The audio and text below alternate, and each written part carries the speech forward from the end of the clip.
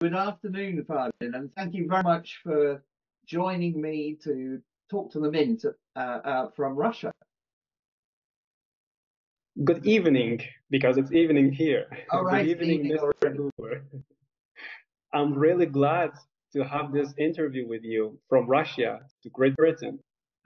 Brilliant. Well, what I'd like to start talking about is if you could give a brief overview of what your situation in Afghanistan was before the Taliban took over. Well, in Afghanistan, I used to work as a translator to the United Nations in agreements. Beside that, I was an activist and a debater. So I was in university and I was a somehow activist student. And where did you live? I lived in capital city, Kabul. Okay. And were you at all aware of the dangers that the Taliban might take back control? Of course, before Taliban took over the government, there were a lot about Taliban's empowerment. Taliban is getting more powerful, especially after the agreement between United States and Taliban in Doha, Qatar. Everyone in Afghanistan were predicting about the empowerment of Taliban and taking over the government once again. And how did that? I mean, did you start planning for that? Were you worried about that? Well, of course, everybody was worried. We were really worried because the uh, suicide bombs were increasing, the attacks on every side of Afghanistan were increasing, and even some of the provinces were given to Taliban, even uh, without any further war between them. Just there was no fight. They just gave the whole province to Taliban. And you said you were an activist. Maybe what sort of activist were you, and how did that affect your vulnerability? In Afghanistan, the kind of activist is like we were working on women rights. We were working on making a modern Afghanistan for youngsters. And we were a group in university which we were participating in most of international events, such as Holt Prize, international debate competitions. And beside that, there was a group called Afghanistan Progressive Thinking, which they were supporting all youngsters, the students of universities, to go farther with improvement, with having their own minds and expressing it. And so, was it clear, therefore, to you that if the Taliban took back control, you would be, someone that they would have as a target? Of course, we knew that because before, even in university, there were agents of Taliban. Like after Taliban took over the government, I get to know a lot of my own classmates. They were agents, and before they were just spreading information to them. So the extremism and the mindset that they had, it was really clear if they take the government, like people the same as them, we are going to be in danger. Money. And when it actually happened, when the Taliban took over, what were the immediate effects? Tell me about the day that happened and how it felt. Well, the day was really traumatizing for me and for people the same as me because I was on exact same day. I was inside the classroom studying when one of the security guards of the university came and said that Taliban came to the capital city. Just go to your houses, leave university. We left university. There was a really huge traffic jam. Everybody left their cars. People left their properties. They just went to the airport. They were just seeking refuge from Americans who had their own bases inside the airports. And had you made any preparations, given you were worried about this happening and the news suggested it might? Have you made any preparations for this eventuality? We were not expecting at all that it's going to happen very fast because A week ago, a western city in Afghanistan, my native city, Herat, Taliban took over Herat, and after that, we were thinking that at least it's going to take 3 months or 4 months for them to reach the capital city, to Kabul. But in just a week, they took over. Even when they were inside the capital city, our president, he he broadcasted a video of himself saying that I am in Afghanistan, don't worry, everything is in order. But just an hour later, he left Afghanistan. Blimey. So you were trying to head home for safety, and did you make it home? Of course, I made it home because I could see armies of Afghanistan, the military of Afghanistan. They were on the road, they were standing, they were supporting people. I saw them with my own eyes. They were crying and saying that we are supposed to fight for now. But there were others as commanders and generals. They were saying, no, we lost it. We could hear that. And that was it. We went to our houses, we reached. And when you were at home, what were your immediate thoughts? What were you going to do next? The first thing was that I'm going to hide anything I have related to foreign companies, related to foreigners, especially about languages. Even we were not believing in Taliban that they are not going to arrest us for knowing a foreign language because they are really strict-minded. So me with my father, as my father was a previous a worker at government. He was working at public sector. So he was a target for them. I was a target for them because I was working with United Nations. And the same, my brother, my sister, and everybody. So we just stayed home and stayed quiet, destroying anything we had related to experiences that we have. I mean, and so what happened? How long did that sort of period of you just being at home and lying low go on for? And when did you feel that you had to get out? Well, as one of my relatives, he was working at United States Embassy inside Afghanistan. He went to the airport. He went to the airport and he saw that everybody is getting a lot and a lot of relatives with themselves. So he called us and said that as I am working at the embassy, I have the capability to take more than 20 of you. So come to the airport. We went to the airport so that we could reach inside and we seek refuge for Americans, which were inside the airport. But unfortunately, only my sister, she could make it. And she went inside. For now, she's living in America. So how was it that she got in and no one else did in your family? Well, she went with her husband and we were separated. So I don't know how, but there was a really huge crowd, but she made it inside. And after that, the door closed. We could not make it. Blimey, how did you feel when you saw the door closing? Well, on one side there were Taliban, and on the other side there were Americans. Americans were throwing not bombs, but it was like only for a mass amount of sound. So the waves of sound they were throwing from one side, Taliban were having shotguns from another side. We were traumatized. But what we were going to do? But at least I, as a former translator for the United Nations, I had this thought that Taliban is they are not going to recognize me in these days because they're really busy with the crowd.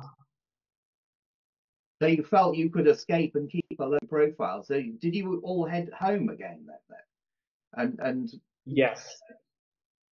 After we could not make it inside, all of us, like the rest of the family, we went back home. and what did you think of doing then next? Well, we were just thinking about how to get out of Afghanistan, how we can make it. And outside, there were shotguns. Outside, people were using the opportunity, they were stealing. And it was a revolution in Afghanistan. Like everybody, there was no right. There was no law in Afghanistan at that time. Everybody were doing what they wanted to. And I suppose people would know, neighbors would know where that you were on the side, you were vulnerable. Did anyone try and steal from you? Well, on that time, to be honest, our neighbors, they were more vulnerable than us because they were like one of our neighbors. He was Senate in the parliament. Another one, he was having a huge business and like the contract of emerald mine in the northern city of Panjshir. So they were more vulnerable than us. But I suppose were crowds going around looting? Well, yes, on that time. The places which were closed, they were closed, but other places which was open, like I can say that about the cars which were outside, they were left behind. People were looting. Right. So we're now in the following few days from the takeover. Hmm. How long did when did you decide to actually leave? Because you're now in Russia.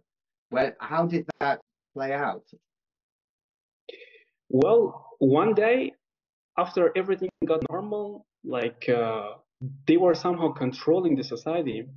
I got out, I thought that everything is normal. Then I saw one of my previous classmates. So of course, as I told you, they were former agents for Taliban.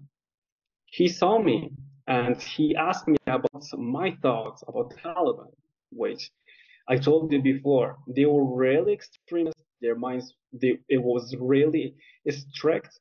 They asked me that. Do you remember the time that you were saying bad about Taliban? And I was like, on that time, I had different mindset. For now, I respect them.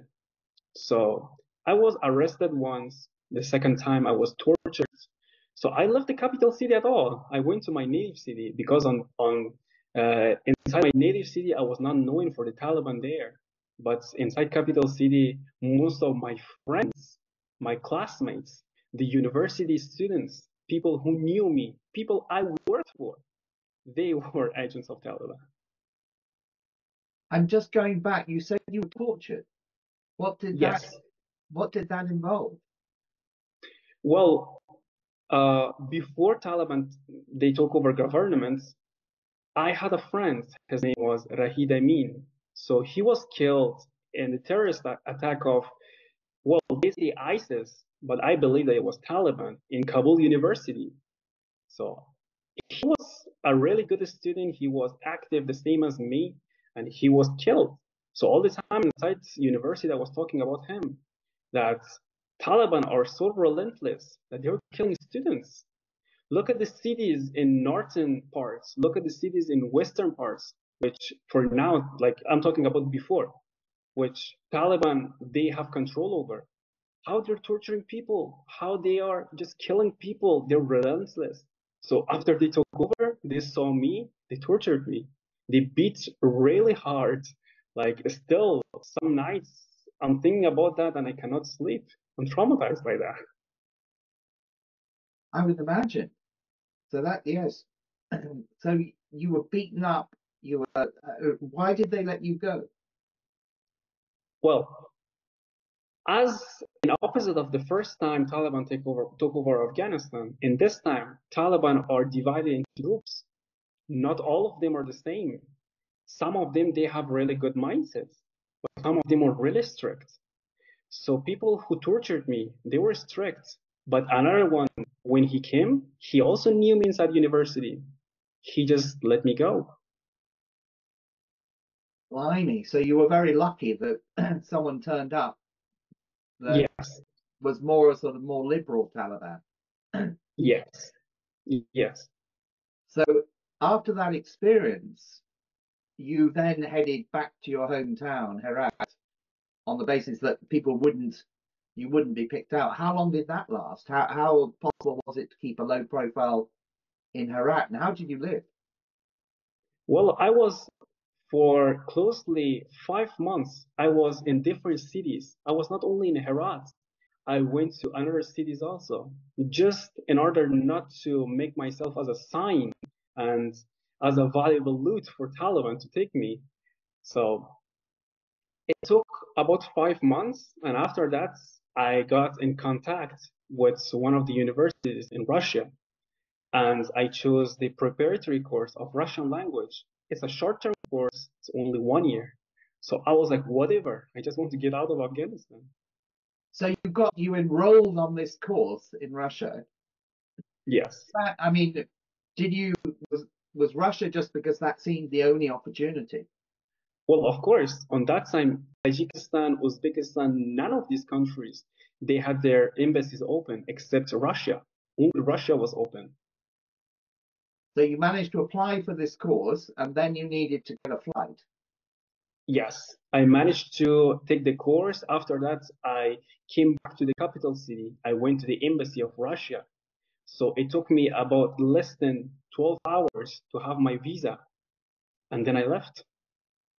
And so how come they let you in? I mean, did you have to meet some criteria? Why were they willing to take you? Well, first of all, I have TOEFL IBT, the level of English, which it's their standards in Russia. The second, my father, he is a former translator for the Soviet Union. So of course, when I told about the history, they instantly accepted me. So when the Soviet Union had been occupied Afghanistan, your father had worked for them. Yes, my father worked as a translator for them. So he must have spoken Russian, obviously fluently, but you were just learning Russian. Of course, my father is fluent with Russian language because he studied during Soviet Union here. So he was really good with it, and he was the one that called to the embassy of Russia and said that, how do you accept applicants? So they told about the eligibilities, that you have to first apply to the university, a short-term or long-term course. After that, they're going to send you an invitation. After that, you're going for the medical examinations, and you will have the visa. So that's how I came. And you managed still to, your family still had the money to be able to afford the flight and Well, so on. of course, like on that time, my father, the only thing he wanted was for me to be alive. So he managed to pay the tuition for this university, and he managed to pay for the flight. And I instantly left Afghanistan. And what about the rest of your family? Are they still there, or have all your family now escaped? Well, about the rest of my family, my one of my sisters, she is living in America. Another sister of mine, she's living in India. Two of my sisters and one my brother, my only brother. With my parents, they are living in Afghanistan, but it is not as free as it looks. They are going to my native city and it's bordering with Iran. So they're going to Iran, coming back, going to Iran, coming back. And what are they going to Iran for? Well, they're just escaping the situation, of course. So they're going to Iran, but they're coming back. So they've not actually left Iran permanently. Well, yes, they are not leaving Afghanistan permanently, or they're living in Iran for like a long term. They're just going and coming back as their visa acquires for them because it's 3 months. And going to Iran helps how? Means they can earn money, or what are the benefits of being in Iran for? Well, the first benefit is like my uncle, he's having a business in Iran, so they're going there. The second one is that whenever they see the situation really tight in Afghanistan, they're leaving for sometimes to Iran, and when they see that it's getting normal, they're back. And so you managed to get to Russia. What did it feel like arriving in Russia? You've never been to Russia before, I guess. So Well, yes, what was the before experience I like have been, arriving in Russia? well, before I have been to many other countries. I have been to Kazakhstan. Kazakhstan, people say it's the same as Russia, but it's not. Well, of course, what I heard about Russia was different from what I experienced. Like, as I heard, It was like Russian people, they are having a gun everywhere. Russian people, they are living with a bear. Russian people, they're always with vodka, with alcohol. Well, it was not like that. When I reached here, I was welcomed really warm by Russians. Well, at first, I, as I enrolled to the short-term course of Russian language, I was um, attracted by the university staffs themselves because they were really surprised how I choose Russia, not going to European countries because of the level of English I have. And besides that, I get to know some groups, the same as touristy club. I went to the gym with Russians. I managed to have friends, and it was not as I expected.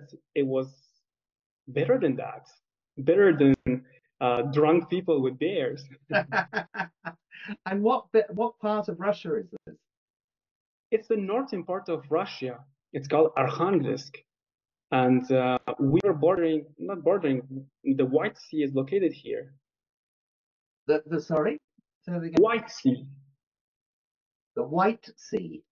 yes. So is this sorry, north, east, southwest Russia? It's the northern part. It's northern part of Russia, Arkhangelsk, and bordering with the region of Murmansk.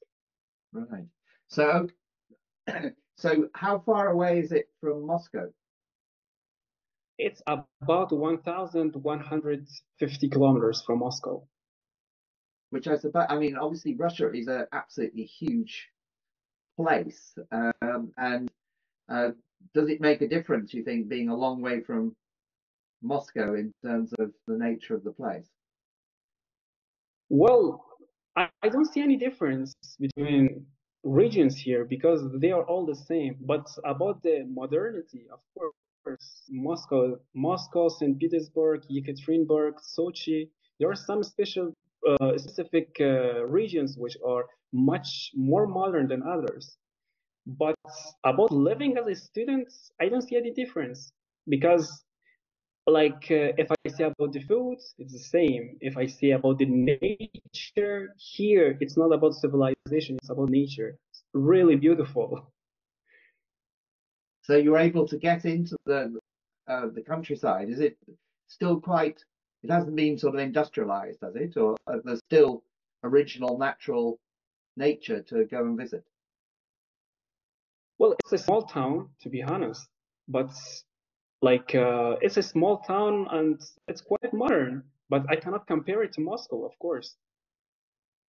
So you're a student now. How long are you going to be a? What do you study now?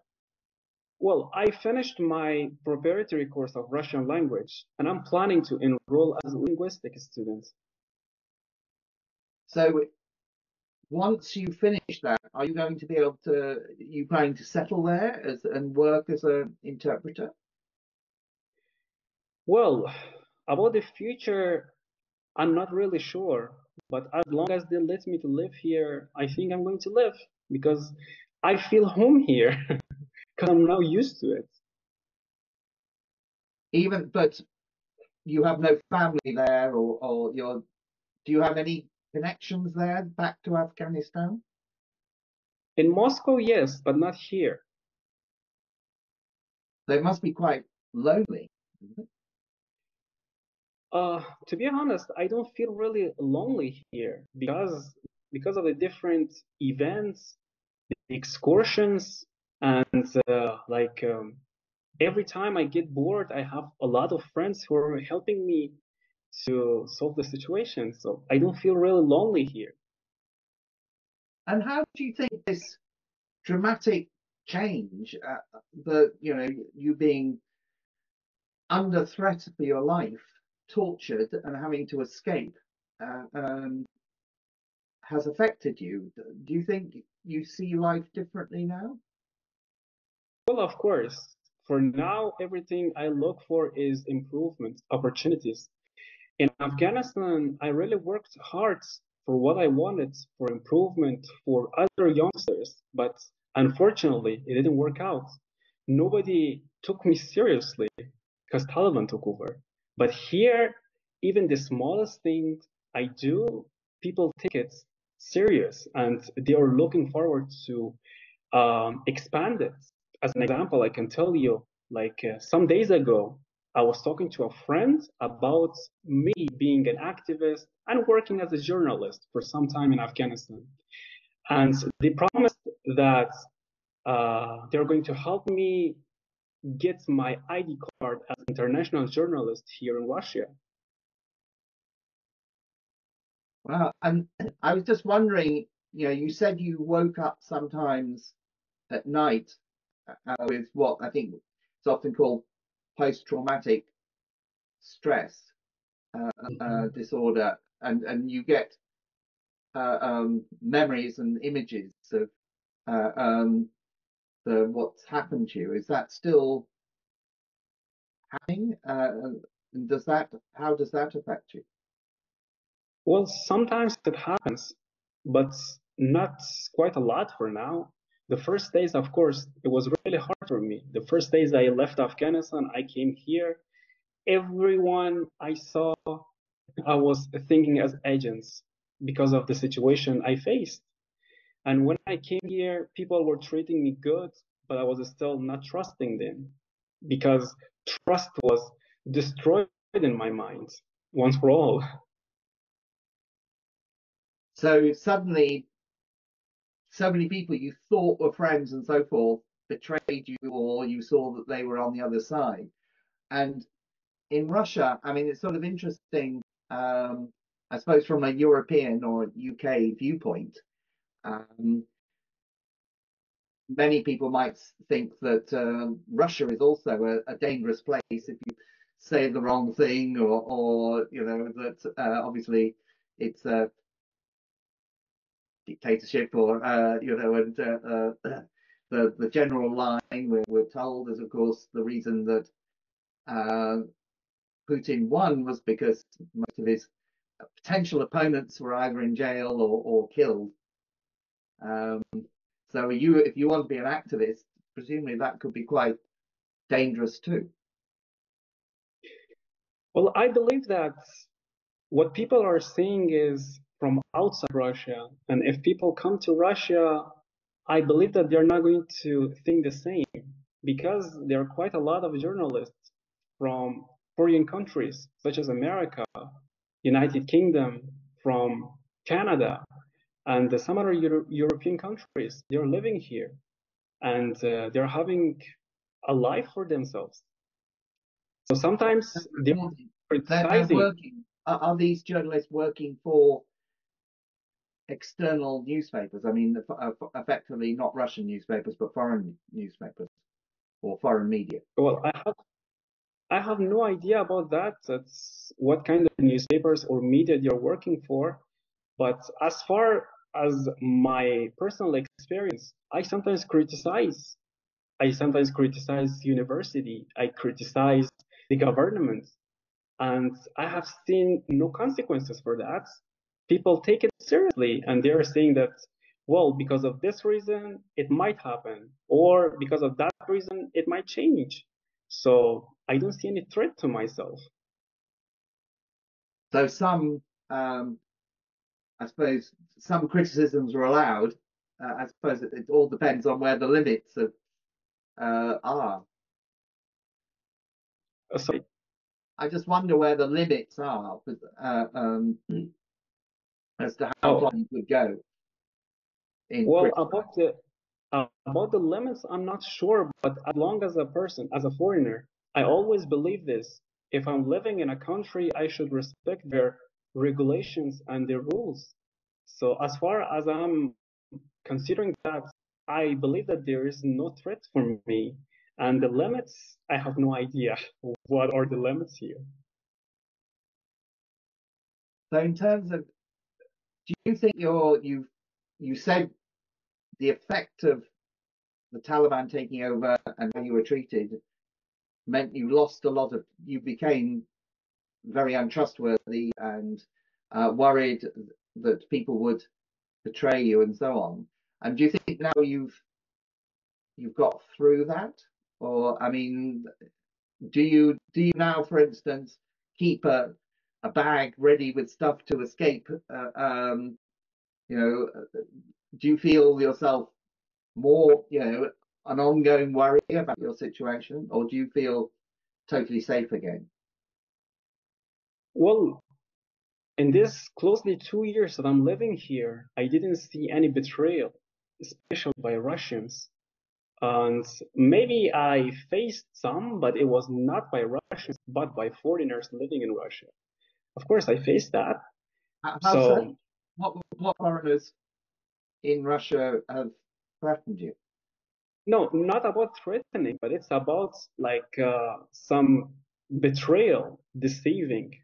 So, well, there are a lot of foreigners here from Uzbekistan, from Tajikistan, from Afghanistan, from like for now, even in this northern cities, we have from Japan and a lot from China, Colombia. So maybe if I faced any betrayal or like I'm talking about the words, about the speech, I'm not talking about physical threats or something really serious. It happens by foreigners living in Russia, not by Russians themselves. So you find the Russians more trustworthy, effectively. As my personal experience, I can say yes. So, I mean, having gone through all this, um, with your family, I suppose, thrown in all directions, you seem, I have to say, the way you talk about it and smile, you seem to have remained throughout it incredibly positive. Do you think that's partly because you're a very positive person? I believe that it's both. First, I'm an optimistic person. I'm looking for future and for a positive future. The second is what I experienced here. Like, if I was in Afghanistan and I was optimist the same way I'm here, I don't think that I would be the same. But I think it's about like for now, I'm starting my own business. I'm teaching English for kids and for adults. I have an online platform. I have a website which I created by myself for Russians and foreigners who want to learn English. And I'm cheered by the society here. So that is what makes me happy here. Well, thank you very much, Fardin, for talking to me. I'm incredibly admiring of your ability to have come through this, what must have been a horrific experience, and come out the other end in with such a positive outlook on the world. Thank you very much for having me. And I'm really, first of all, I'm surprised because it's my first time having an interview with somehow I can say Western media in Russia. Because Yeah, most of the times, as I see through social media, people are talking about Russia and about things inside Russia, but they're living outside. And I can see that surprising, and I'm really happy that I could share the reality. And I hope that one day we're all going to live it in peace together, all nations with their own rules and regulations, with their own values and tradition. I hope that it happens.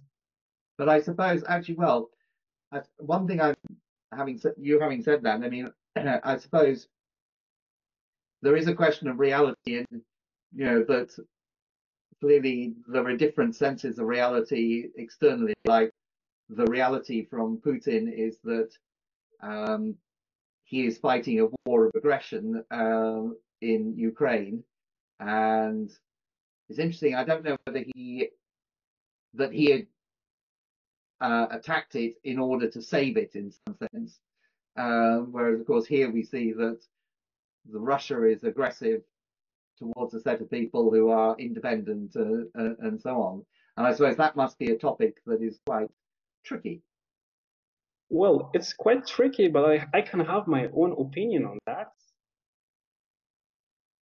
Well, that's good. And I suppose that uh, hopefully, I mean, that war too may not go on forever, but it's not looking very good at the moment, is it? Well, as it seems, like as my personal experience living in Afghanistan under the control of NATO and America, well, I as long as there is intervention from Westerns, I don't think it's going to last for a short time. It's going to be really long. Mm. Though I suppose on the other side, as long as the intervention from Russia, that's the same, isn't it? Anyway, that's another topic which wasn't which obviously is a huge topic its own right, and we don't really have time to give it the. But it's very interesting that you are there as, I suppose, um, someone who's neither Russian nor Western, with a different particular view. But thank you very much, Fardin, and I look forward to talking to you again. Thank you. Thank you. Thank you very much for having me. And thank you for this interview. I really enjoyed. Thank you very much. Brilliant.